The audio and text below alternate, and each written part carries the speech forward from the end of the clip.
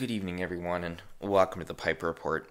Forgive me if I sound kind of phlegmatic. I had surgery this morning, and I'm still kind of, I guess you could say, under the weather from the anesthesia and whatnot, but kind of want to go over something that I just saw on TV a little bit ago.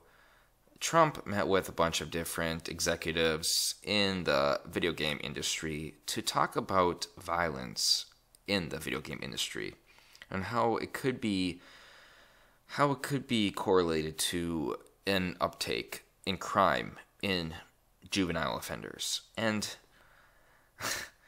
this is just it's no. I mean, I understand, I can see where Trump is coming from doing this, but we cannot blame the actions of a few on externalities and social influences, such as video games, for instance.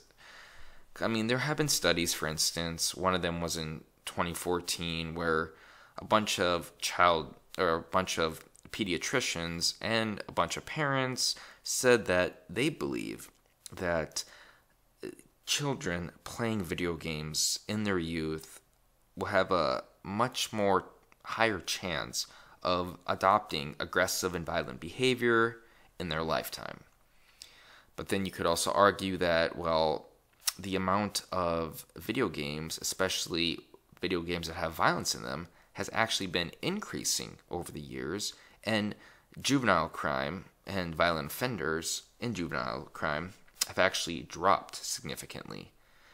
I don't see it. I mean, you cannot blame the actions of playing video games. You cannot find this common link between playing violent video games and violence in general. I mean, I never had any appeal to do mushrooms, but I made sure that Mario always ate his mushroom. No, but on a more serious note, is that, I mean, I played a lot of Halo growing up, and I played a lot of Bond and, violent video games, and now that's just me. I never really felt any predisposition towards violence, but we just have to blame it on the individual. Guns didn't kill people, it was the individual. Video games did not kill people, it was the individual. I mean, when you try to branch out and you try to blame the actions on externalities, then you are losing the argument in general, because you cannot do that.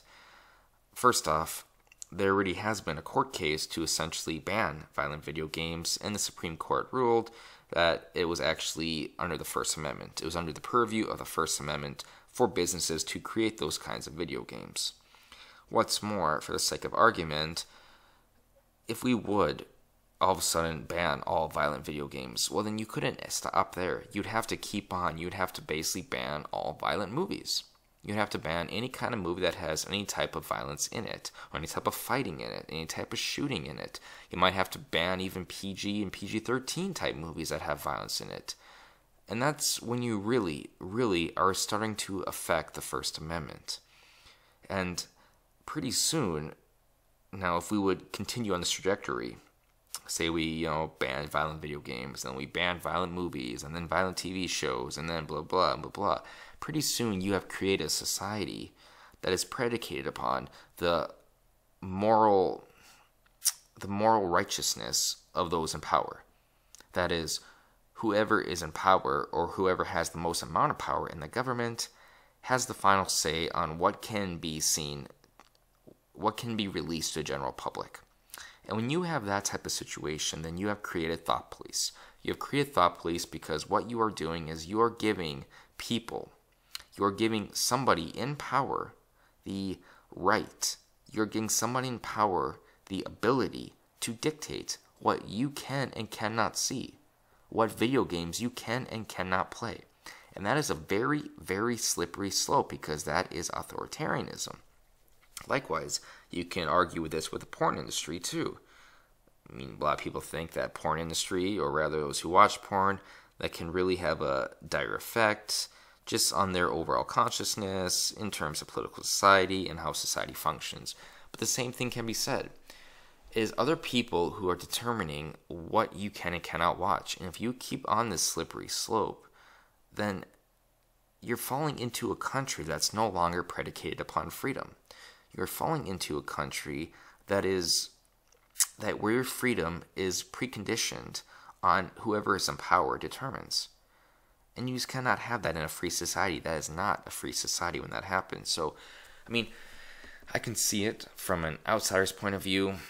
Basically, Trump, talking to video game executives about the possibilities that there could be a direct link or a correlation between violence in real life and violent video games. Of course, I don't see it, and most studies fall apart when you kind of dig into them. So I can see why he's doing it, but if he would even attempt to do something about it, then he would be basically contradicting the founding principles of this country. What's more, he would basically have to shut down a lot of the software development companies, a lot of the video game developing companies that are creating these games.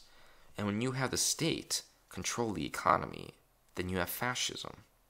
When you have the state determining what company can create what, when, and why, you have fascism.